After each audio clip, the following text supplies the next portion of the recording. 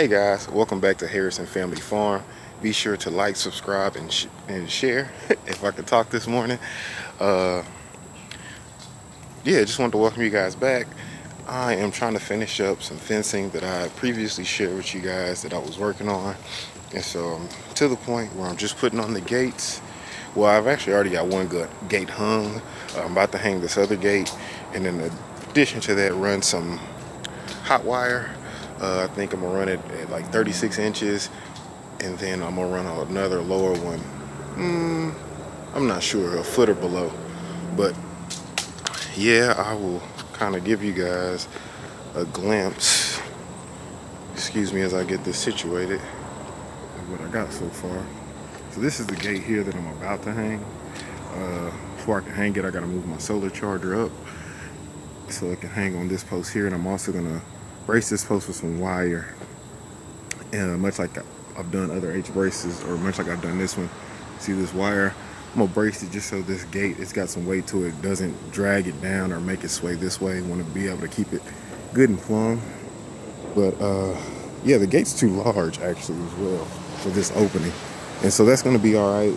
This gate was actually on this property from a previous owner, I assume, but I'm just gonna put it to use. So yeah, I just saw it and decided to go take it down from where it was at. And yeah, but this is the area here.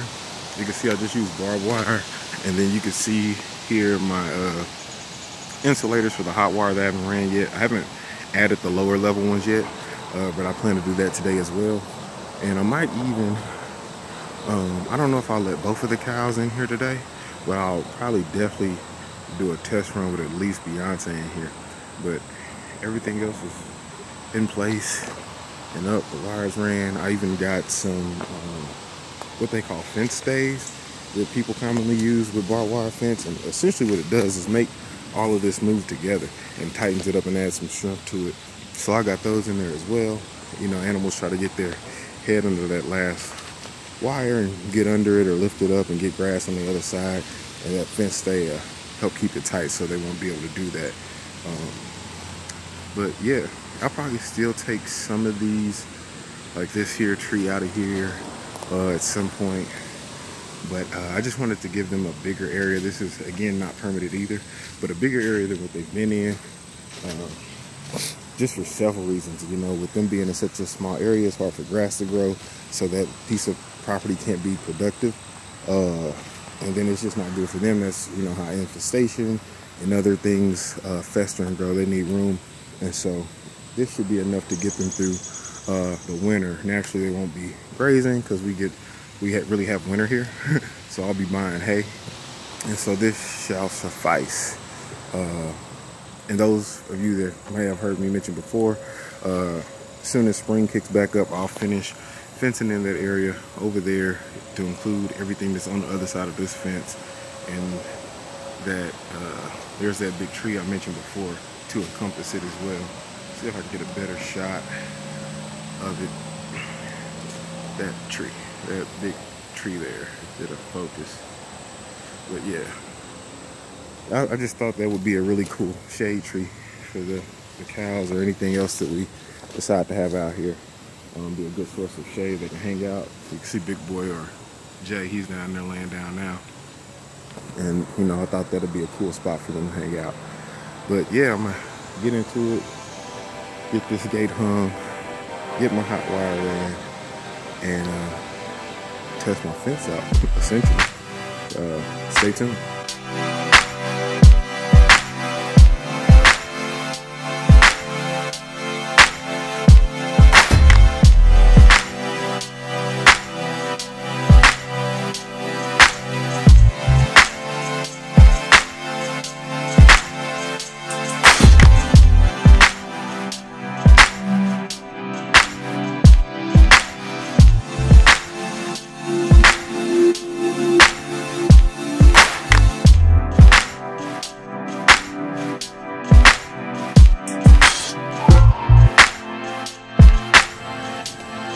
Okay, change of plans. I'm not gonna be able to hang the gate, at least not how I intended to. I don't have the hardware I thought I had. I used the last of it yesterday, hanging the other gate down there. So, the in lieu of that, I'm going to go ahead and start running my hot wire. And for the time being, I actually think I'm just gonna run the top one. Like I said, I already got my insulators in. I think I'm gonna forego this first one, at least for the time being, because like I mentioned, the gates is larger than I originally intended for. And so one of the key things is going to be is how I'm going to connect it to the existing gate.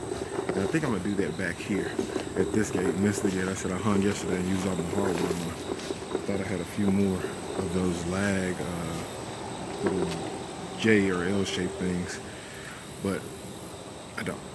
Anyway, I think I'm going to tap it right in here. I use like a handle hook for you guys that might be familiar with them to get it to come across here. I don't plan to use this back gate a whole lot, but I didn't want to cut myself off entry or access. And then yeah, I'm probably at some point going to get rid of this tree so that gate can fully open. It doesn't do a whole lot as far as shade.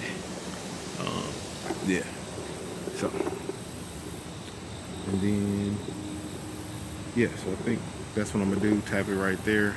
You can see those insulators there. I don't know if you can see the wire might be thin. I know people talk about a lot of different type of wires. I'm not all that experienced with all of them. I just use, what is this, superpower, I guess is what it's called. I hear a lot of people talk about like poly wire and poly blend wire. I haven't used any of those. I've just been using this regular naked wire. I don't know how many gauges it is. It is fairly small, you know, but I've been using that. It seems to keep the cows off, and I definitely felt the jolt from it. So far so good. If you guys have any suggestions or if you know anything better that you've tried, you know, leave comments below. Definitely open to hearing that. And yeah, share your experience, share your advice. You know, I can learn from it. Others read the comments can learn from it. So.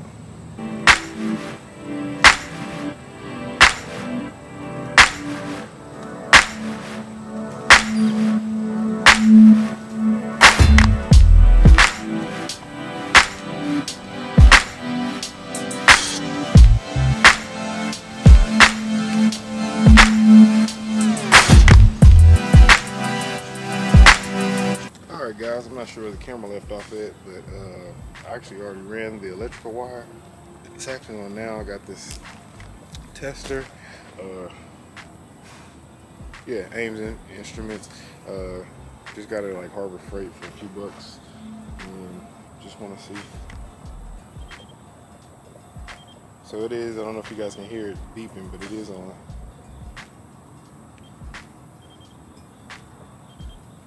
And it doesn't test output, it just lets you know if it's hot or not. So I'm trying to think. I guess without further ado, I will let them in and we'll be from here.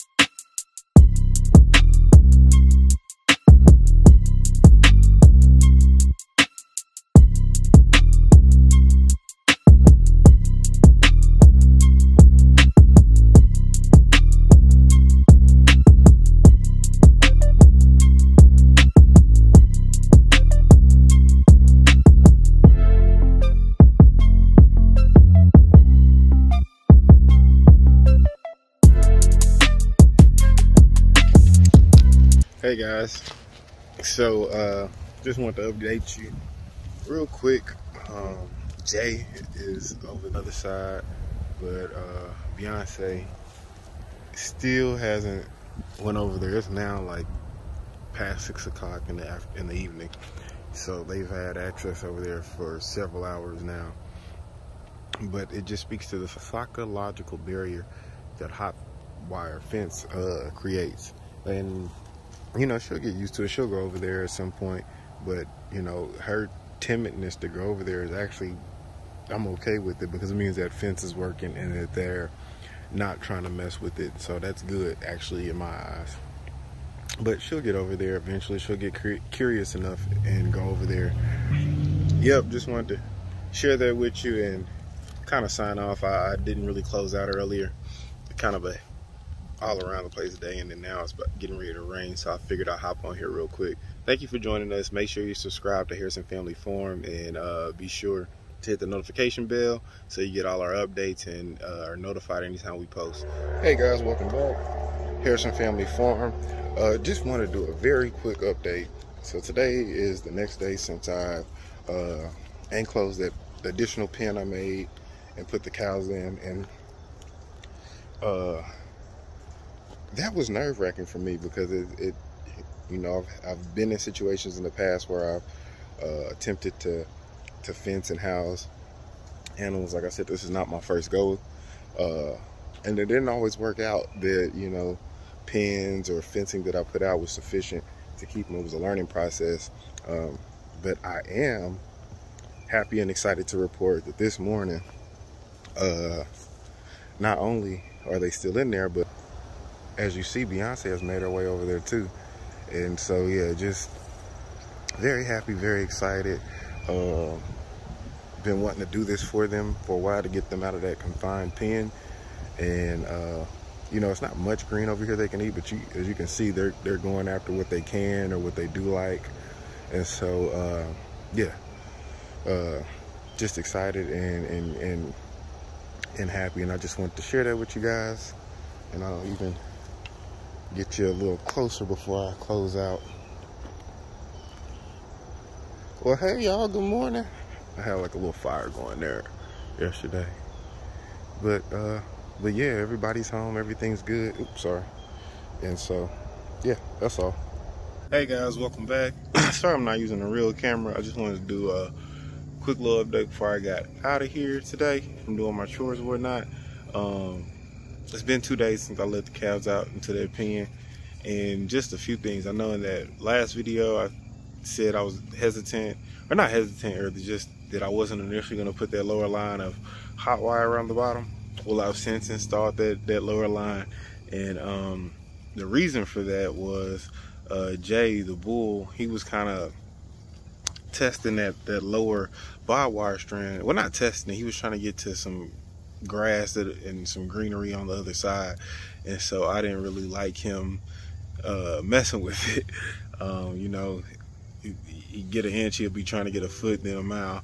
And yeah, so I end up running that lower hot wire. But also I wanted to give an update on, like I said, I think it's been 2 days since I put them in here, and even the little bit of stuff that was in this pen, like I said, it wasn't a whole lot, but it was just random brush and kind of resprouting of trees that I had cut down.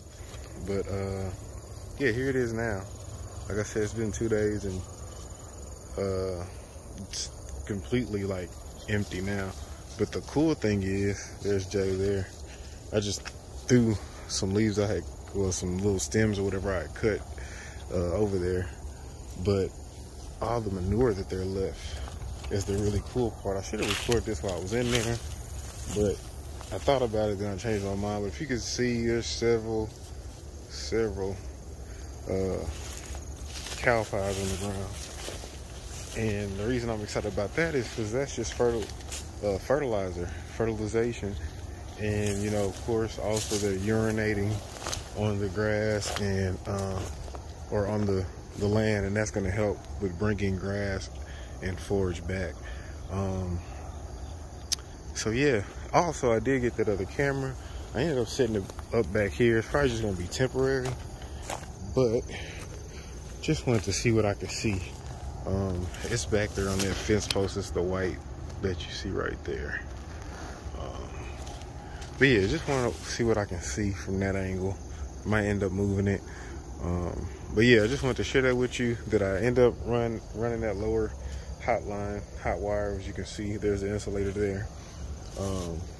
And that just how the land looks after 2 days. Yeah, not many a leaf left. There's a few here and there that they pick it, and of course they still have access to that round bale that I always keep in that pen, which they go freely in and out of. So yeah, they still have that. And actually, I'll probably be putting another bale out here probably tomorrow. I almost wanted to do it tonight, but I figure they'll make it through the evening with what they got left.